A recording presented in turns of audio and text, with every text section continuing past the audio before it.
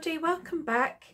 Just a quick video to show you a loaded envelope, or rather two loaded envelopes I've made for a swap with Sue Bishop. And I'm not sure Sue does videos, so I'm going to do this little video for my own records and also to show you what I've done. So I've done two, a Christmas one and a non-Christmas one. So we'll start with the Christmas one first. And to start with, I've made this rather large rosette, which I did on my Cricut. It was quite tricky because although the Cricut Explore has scoring tool, it doesn't really score that well. So you do have to be careful when you're folding, but it cut well, and there's like little Christmas trees on the edges and stars. And then I decorated it with a Christmas tree mounted on a gold outline, and I've done a bag with a bag topper, rather just a sheet of paper with a fancy edge die on there. And then this is my loaded envelope. It's quite crammed full. I love doing these are great fun. The envelopes you can find how to make on Positively Paper Craft and also Septaria 18. Now I've made some little shapes. Oh gosh, I'm dropping them all. These are like little epoxy domes, and there we go. Basically you stick them over the top of some pretty paper and then cut round them, and you end up with like a nice little sticker with a domed top. I know you can get the glass ones, I think they're called cabochons, something like that, but these are plastic ones, quite cute. And I made a little tiny envelope on the envelope punch board for those. This envelope here has some die cuts in, which are various shapes, but basically they are like little mini paper clips. They're done in Christmas papers as well. And I've tried to use some things that I got in my swaps as well, my pocket letter swaps. And Karen still sent me a whole load of stuff from the Hobbycraft range called So Cool, I think it is. Snow Cool, I can't remember. Anyway, this envelope here has some wooden Christmas elements in, different shapes in there. And then we have a little bag full of bows, die cut bows, different Christmas papers and glimmer papers, and I've finished it off with a topper. Then we have one that I've made out of patterned vellum, and that has some Christmas toppers in that I can't remember the name, but these are quite cute. So that's that, and I've just seen that that's not glued down properly at the bottom. That's what you get for using a tape runner, which is specifically for vellum, which clearly doesn't work. Okay, I'll have to have a look at that. These paper clips, pegs rather, I got in the range. Thought they were really cute. There's another one decorating the envelope. And then I've made some tags, which I've packaged individually, so I didn't want them to get damaged. But big die, die-shaped, a tag die, oh my goodness, can't get my words out, which I've decorated with a rosette and then a pretty cut out Christmas tree and some ribbon on that one. I've made that double thickness as well. And I'll tell you what, I won't put these all back because it's going to take me a while to do. There's a gold one with another rosette in a different Christmas paper, and another silver one with a different topper on, with a green, lovely green snowflake type Christmas paper. Then I've made these Jingle Bell tree decorations, which I'd found these on YouTube, an American lady, and I can't remember now her name, but she'd cut out circles of card and I did the same, stuck two together, and then I had glued with my hot gun some mini tinsel trim round, as you can see. I hope you can see anyway, and it's not too glary. And then I've decorated them with little trees, bow, snowflakes, buttons and jingle bells. So that's that. This one has a large spool, and I finally got my die cuts for these spools, thanks to Anne Melvin for sending me the link. And there's some pretty ribbon on there, it's gold and silver.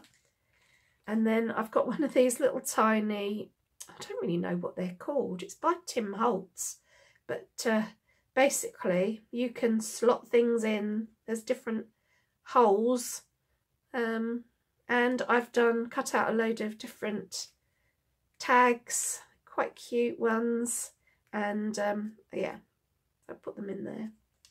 And then I got these are wooden backed, and they've got Hessian and another wooden decoration on the top.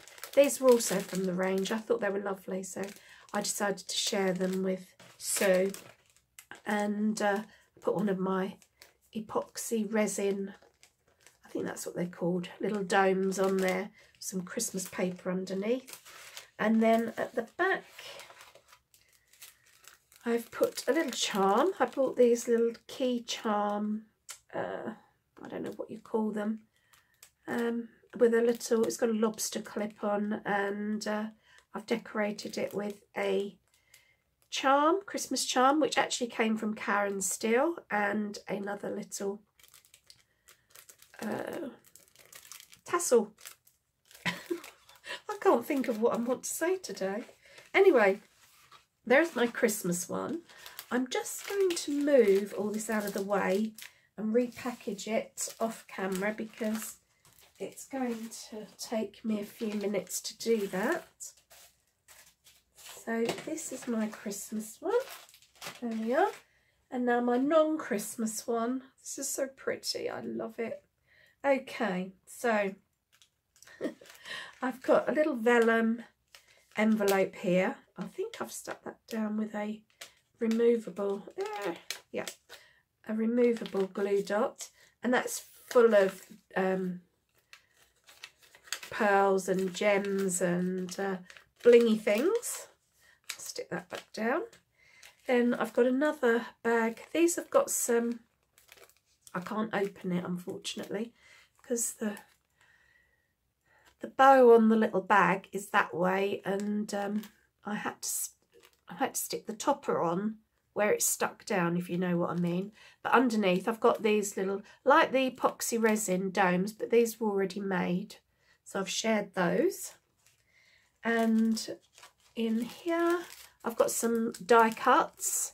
These are like chipboard die cuts, and a cute little unicorn eraser, that's in there.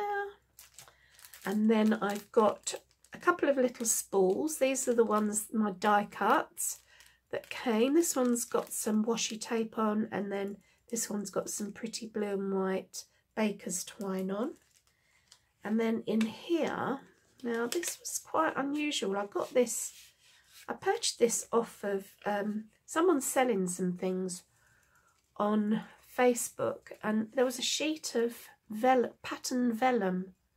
How gorgeous is that? I hope you can see this. I'm going to, yes you can. So, and then a lot of them had like little quotes on, and that one there, aren't they gorgeous? So I shared some of those with Sue. Oh, go on, in you go. There we are. Made a little vellum, another pattern vellum envelope for those. And then I made some, put together some tags. These are gorgeous. I love these. I've made these just on my computer. I printed out a Word document and I made, just typed sentiments, words, and cut them out, and then I went around the edge with some I think it's antique linen oxide ink, and yeah, finished it off with some lace along the bottom and ribbon on the top, tied with some sort of natural colour baker's twine. That's those.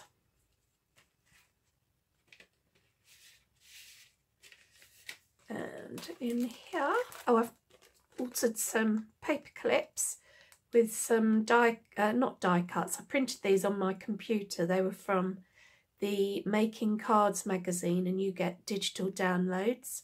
So these little flamingos were just, I resized them, and they managed to fit on this lovely little flower shaped die. And then I've hot glued them onto paper clips. There we go. And thank you to Kerry Mason for your one of your tutorials on doing these bows on the bow maker, because, well, that's just gorgeous. I love it. Thank you. And then here we have a large spool with some white lace wrapped around it.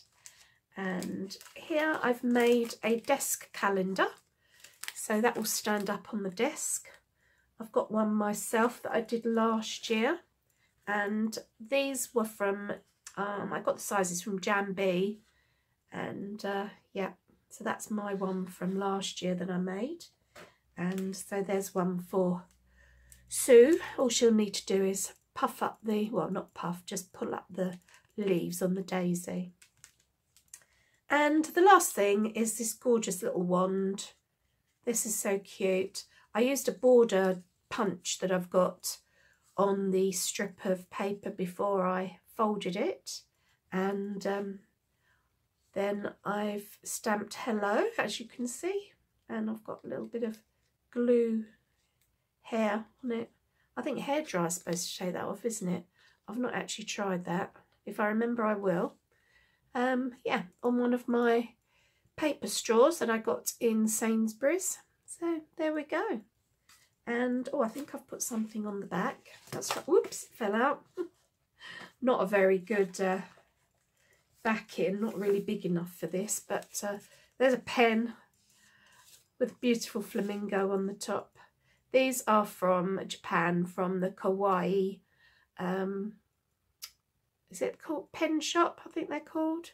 Anyway, so cute, couldn't resist it, and they've taken absolutely ages to get here. But yeah, that's stuck in the back, and then all these goodies on the front. So Sue, I hope you like everything in here. I've had such fun making it, as always. I love doing these things, and I always say, if anyone wants to do a swap with me, please do let me know, because, well, I'm only too happy to oblige. It's a lovely thing, and to be able to share your crafting supplies with people, with friends. And yeah, there we are. So that's my summery one, non-Christmas anyway, and my Christmas one, which I will have to put back together. Sorry, it looks a bit of a mess, but yeah, that won't fit in. Yeah, my little envelopes, they're so cute. 4x4 piece of paper and punched at 2 all the way around on your envelope punch board.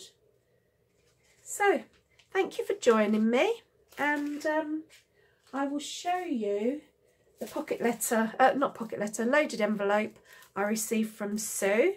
I think we're posting them either today or tomorrow, so I'm going to start trying to package mine up now in a way that it gets to Sue in one piece. So thank you for joining me, and see you all again soon. Bye bye.